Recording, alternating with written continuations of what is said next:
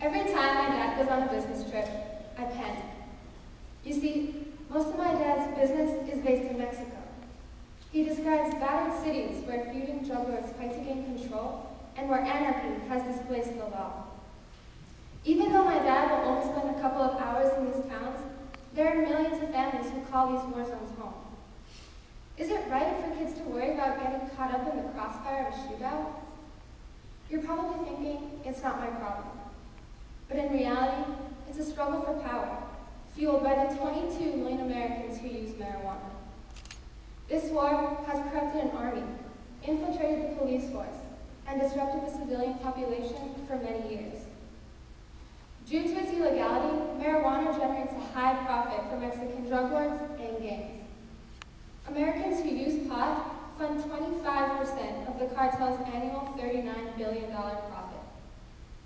According to The Economist, 2/3 of the marijuana distributed throughout America has been imported illegally over the Mexican border. The legalization of marijuana would cut off their main income source and ultimately generate a safe environment for Mexican cities and U.S. border towns. It was ironic to grow up in El Paso, Texas, one of the safest cities in the United States, and have to drive back far as Mexico, the murder capital of the world, on my way to school. What's separating these two different parts of the country? Nothing. Culturally, El Paso is similar. Culturally, El Paso is the same as Juarez. My 5-year-old self thought that growing up with kids who didn't speak English was normal. That growing up with people who went to Juarez for the weekend was cool. And that growing up with Mexican gangsters, referred to as cholos, was whatever. However, in 2011, 8 people a day died in Juarez alone. It affected thousands of El Paso families. My friends lost family members, best friends, and neighbors.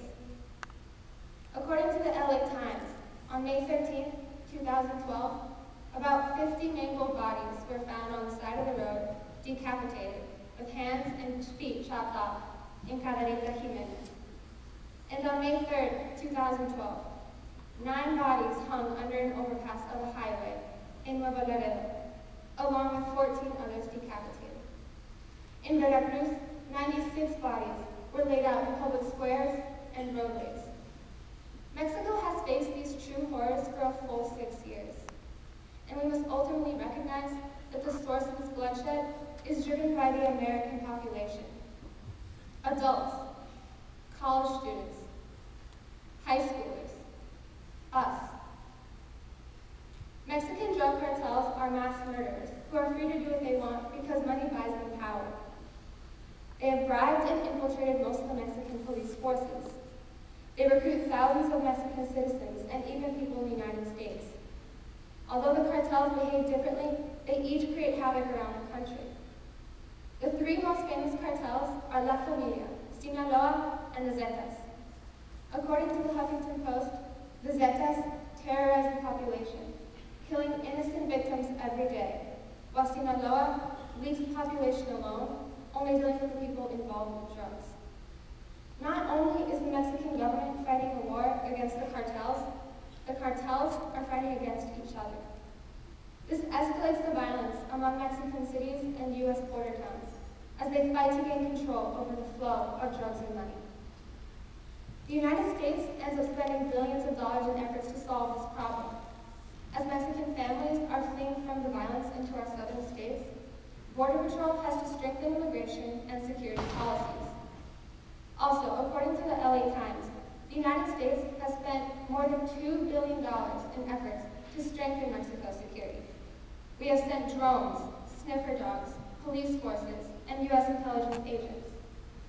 U.S. intelligence forces have killed many wanted drug leaders and have trained the corrupted police forces how to properly fill out police reports and investigations. Prohibition, we have previously seen in our history, has proven to be ineffective. The prohibition of alcohol in 1920 backfired, causing more people to smuggle alcohol illegally over the borders. Similarly, marijuana needs to be legally monitored. Most current laws in the United States and in Mexico prohibit the use of marijuana. However, as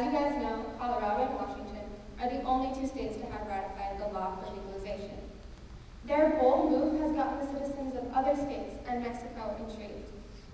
Even though Mexican President Enrique Peña Nieto opposes legalization, he told CNN that according to these circumstances, he is rethinking the law. Mayors across the country of Mexico are urging bills to be passed. As legalization becomes more of an option, people are starting to change their minds. The legalization of marijuana goes beyond the right to get high. It is the answer to the violent bloodshed and corruption many U.S. citizens hardly hear of, but are immensely a part of. My dad is in Mexico right now. Heck yeah, I'm panicking.